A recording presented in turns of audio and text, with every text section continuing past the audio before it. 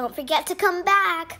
By Robbie H. Harris. Pictures by Harry Bliss. Read by me, Mixie Chen. Guess what? Yesterday, Daddy told me something very important. He told me that he and Mommy were going out right after supper and Sarah was coming to babysit. I didn't like that one bit, so I told Daddy 3 very important things. Number 1, I am not a baby. Number 2, I am a big kid. Number 3, so I do not need a stupid babysitter. Sugar, we have to go out. I still wanted Daddy and Mommy to stay home with me. So I told Daddy 3 very scary things. Number 1, if you go out tonight, the most loudest thunderstorm ever will come and blow our house down. I told you so. Number 2, if you go out tonight, I'll get a very bad tummy ache and I'll throw up. I told you so. Number 3, and if you go out tonight, the biggest, baddest moose will walk into the kitchen and eat me all up. I told you so. That didn't scare Daddy at all. I ran and grabbed my panda, a big bag of chips, my bike helmet, my monster book, my ballet shoes, my umbrella, and my toothbrush. Well, if you really have to go, then I'll come with you. See, I'm ready to go, and if you really, really love me, you'll take me with you. We always love you, Pumpkin, even when we go out. Daddy always calls me Sugar, and Mommy always calls me Pumpkin just before they go out. So the bad news was they were still going out. I know what to do, Mommy. You can go out, Daddy can stay with me, and we won't need Sarah. Don't worry, Pumpkin, we won't be gone for long.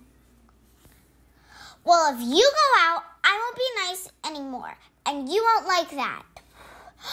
I was so mad. I ran into the closet and shut the door. It's way too dark in here, Panda. I've run away. Do you miss me yet? We miss you already, Sugar. Hope you won't be gone forever. Please come home soon. Hi, I'm back. Welcome home. Are you still going out? Yes, Pumpkin. Well, if you go out, then I'll go somewhere. I don't know where, but somewhere very far away. And maybe, just maybe, I'll never ever come back. The doorbell rang. I grabbed Panda and ran to my room. Sarah's here. Tell Sarah I've gone to the South Pole. Guess what? Sarah walked into my room. Where are you? I'm still here, but I'm leaving for the South Pole very soon. Cool, we can waddle with the penguins. So, can I go with you? I do like Sarah, and she's not stupid. She's silly. Well, okay, silly Sarah, but it's a very long trip and it's very cold down there. I can't wait to go. Guess what now? It was time for Daddy and Mommy to go. So I told them 3 very important things. Goodbye, Mommy. Number 1. Number 1. Goodbye, Mommy. Number 2. Goodbye, Daddy. Number 3. Don't forget to come back. And finally, they went out. After they left, Sarah and I were so busy we didn't have any time to go all the way to the South Pole. Sarah heated up cheese pizza with pepperoni and pineapple on top. I'm going to put peanut butter and pickles on top too, silly Sarah. Oh. After that, Sarah let me paint my fingernails and toenails with silver and purple polish. How am I doing, Sarah? Nice. Then we put orange lipstick on our noses, cheeks, and lips. We looked like clowns, and I liked that. And before I went to bed, Sarah didn't make me wash off any of my clown makeup. I liked that too. And she read me my monster book 5 times. That was so cool.